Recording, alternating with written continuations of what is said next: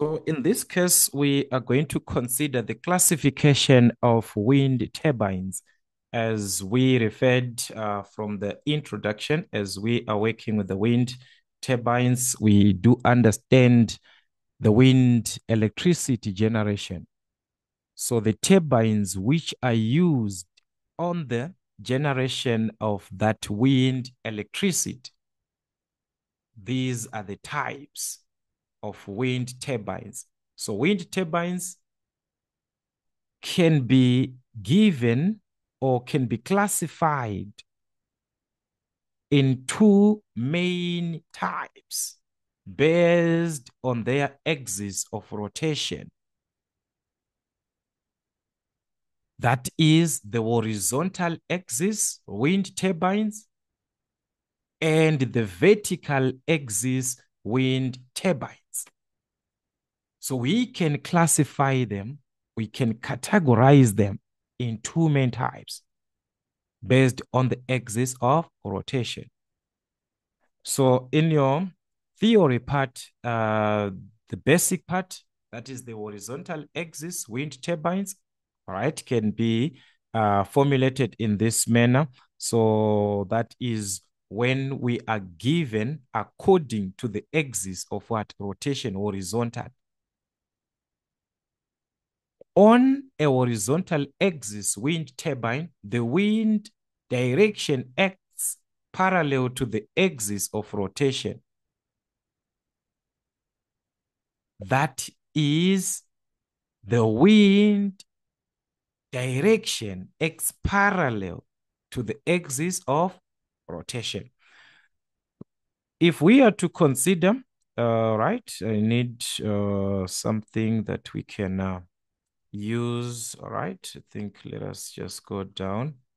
All right, I wanted us to see a similar sketch of what represents that one. But in this case, let's say we have got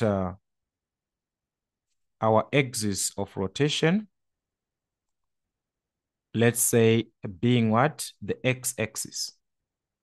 Let's say we are considering x-axis as our axis of what? Rotation. The wind direction is acting parallel to the axis of rotation. So when it is parallel, it means we are maintaining same distance. So a parallel line to the x-axis will be like this. So when we see such consideration that the axis of rotation is given, then the wind speed will be parallel to that. That's a horizontal axis wind turbine. That's the consideration of the horizontal axis wind turbine. As that rotation is happening, there will be parallel. So what is important, do not worry, because the issue of the diagrams, yes, they can just give a specific illustration where maybe you just need to name some certain parts of that diagram, but do not worry, the major part, we are going to see it on the calculations, how questions can be given. But as part of the theory, you need to understand this part. All right. So on the diagram, we are going to have some of the components which are important for us to understand. Which one? The knuckle, which contains the rotor shaft, the gearbox, the brake, and generator as it is situated at the top of the tower. Then we also have the brake, which stops or slows the rotation during extreme wind speeds to avoid what? Structural damage. The structural damage that can happen can be avoided by the use of the brake, as it holds the turbine for maintenance or emergencies to protect workers and equipment. We also have the gearbox as the component which is to increase the rotational speed.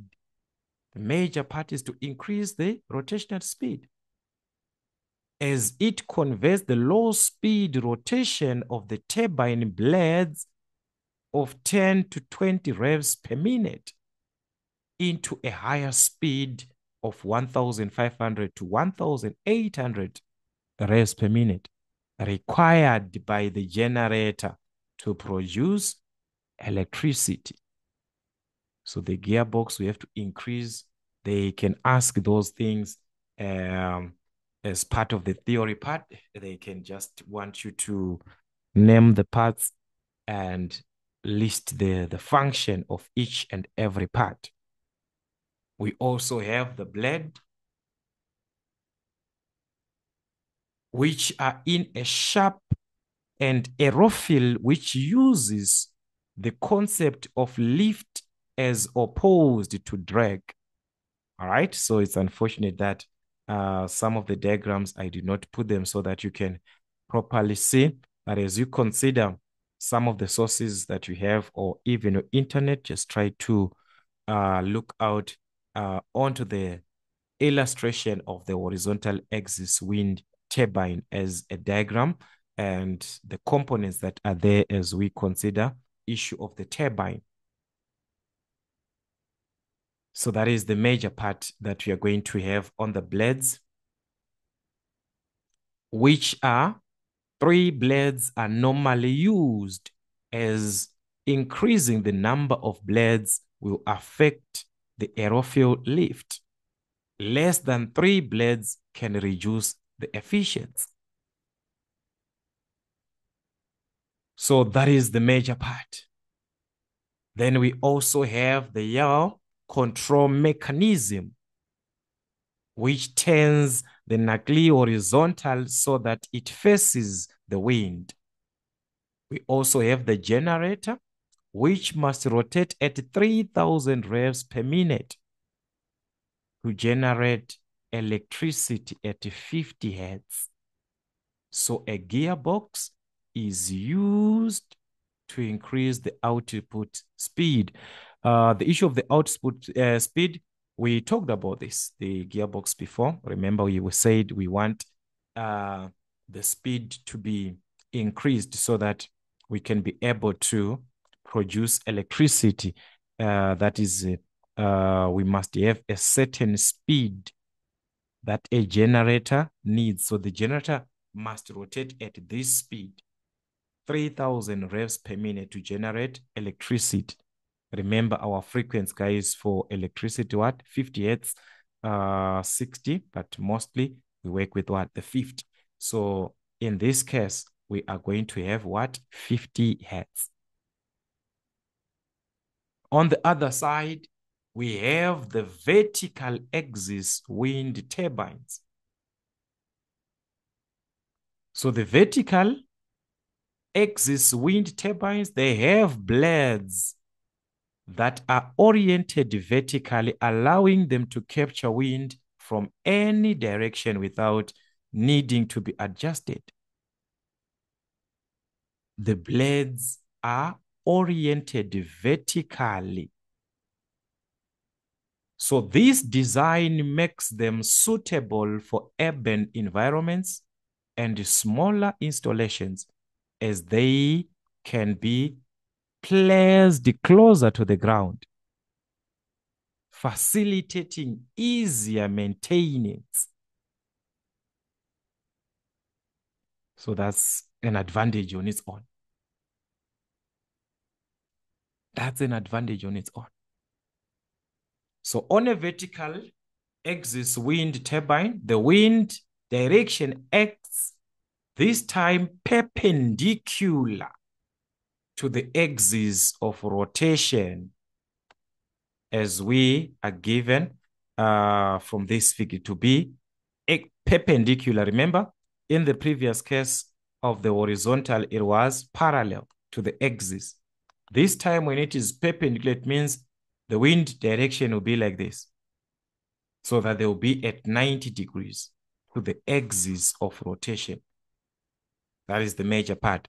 These turbines can be used in urban areas because of their compact size and low noise. So we can use them in what? Urban areas.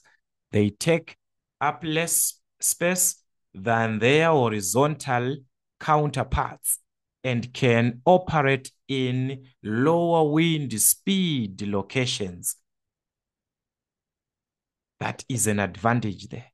However, they can generate only small amounts of electrical power, which becomes a disadvantage because we have lesser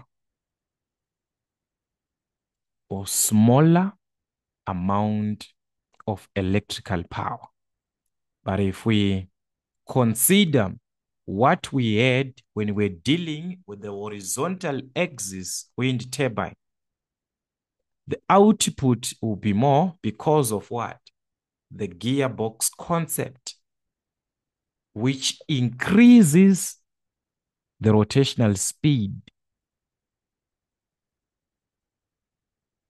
So we have an advantage when you're dealing with, in terms of the output there, when dealing with the horizontal, compared to when we are dealing with the vertical, because there we have got small amount of electrical power at the end.